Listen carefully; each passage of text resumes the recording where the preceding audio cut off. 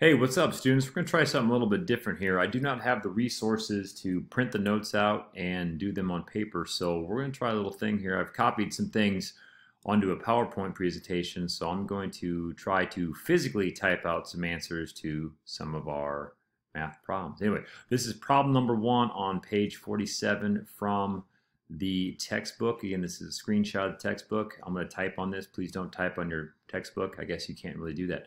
We're talking about this thing called the distributive property, and how you handle the distributive property is, first of all, you're going to see a number sticking to the outside of some brackets, or like this, you could see a number sticking to the back end of the brackets. Here's what happens. This one number on the outside needs to multiply everything on the inside. So you got to multiply you, and then you got to multiply you. So as you can see, the book does a great job of this. It goes 3 times x and 3 times 8. One thing times two things, this group of two, one things times two things is going to be 2 multiplications. Even if it's on the back end, it still is going to multiply this way. So the -7 is going to multiply. See, I keep doing like a little loop here.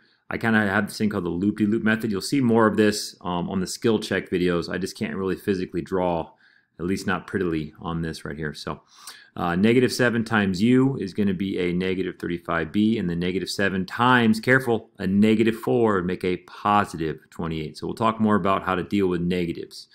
But if everything's positive, nothing really changes. But if you're multiplying in a negative, things on the inside must become the opposite. Okay, so let's try to actually do some math here.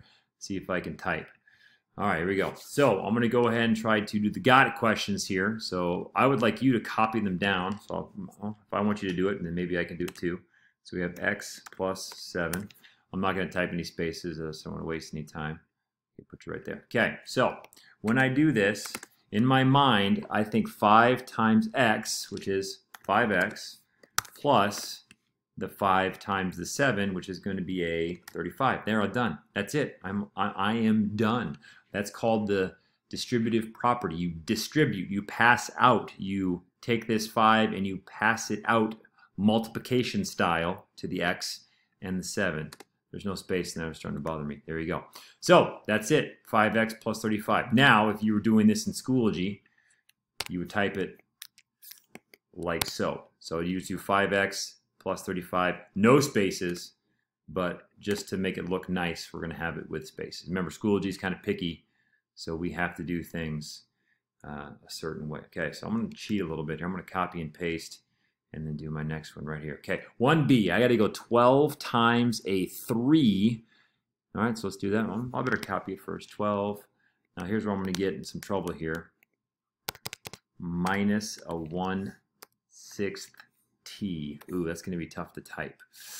I think the best way to do it is like this. Ugh, gross. Fractions are just no fun for anybody. Okay, I think I can do this. Hold on a second. Let me get weird with it here for a second. Oh, look at that. What's up? Okay, that's a little bit better, but hey, what are you going to do?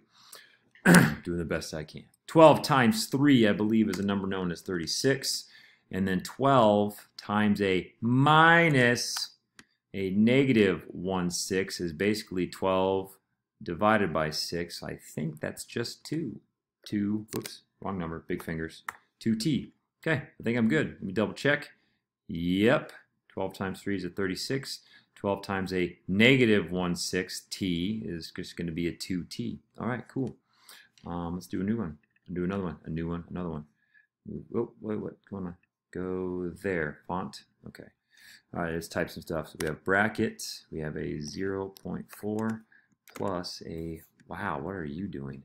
That's weird. Okay. 1.1. Wow. Come on, fingers. Showing you my amazing typing skills. Yeah, I'm awesome at it. And then close the bracket times 3. Okay, so that's what we got. So I'm going to go 3 times a 0.4. That's basically 3.4 with a decimal, so that's 1.2. Why are you doing this to me? Just be nice. Okay, I'm going to go down here first until you're nice, until you're nicer to me. I'll put you back up there when you're done. Take a little timeout for you. Okay, then 3 times u is going to be a positive. Why is it positive? Because that's positive. That's positive. It's going to stay positive. 3.3c. Okay. There we go. Now I think the best practice for both this one and this one is you should always write it variable first, but for now we're just going to kind of leave it be. So I'll add that in there. Best practice for 1b, if you were to type it in Schoology, would be minus 2t plus 36. That'd be best practice. Copy, paste. So I have to type all over again. And then best practice here would be to go to the variable first. I think that's the best, most accepted way to do these amongst the mathematical peoples in the world. Okay, double check. Yep. Okay. Ooh, wow, look at you. You look not very friendly. All right, let's give it a try.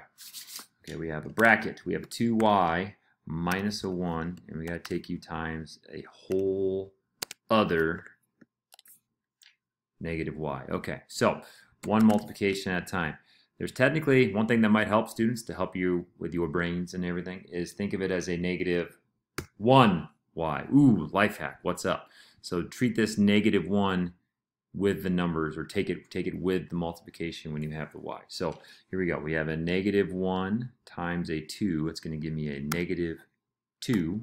Now if I take a y times a y, my y has to upgrade to a y squared. Okay. And then I want to get out of the super text, whatever it's called. And then I'd have a negative 1 times a negative 1. So it'd be a plus 1y. Okay. It's just negative 1 times a negative 1. So you'd have 1. And then the y comes along for the right. So I don't really need this y. So best practice would be to do this. Okay. There we go. So negative 2, because it's negative 1 times 2. Y times y would upgrade the y to a second level y. Upgrade. Remember, the only way to upgrade variables is to multiply them. And then the negative 1 times the negative 1 is a positive 1. We don't see it. There it is. There it goes. And then the y comes along for the right. All right. So there we go, students. That wasn't too bad. I can write faster than I can type, so this video is a little long, but that's just the way it goes. So we're done with problem number 1 and got question number 1 for the 1-7, the distributive property notes.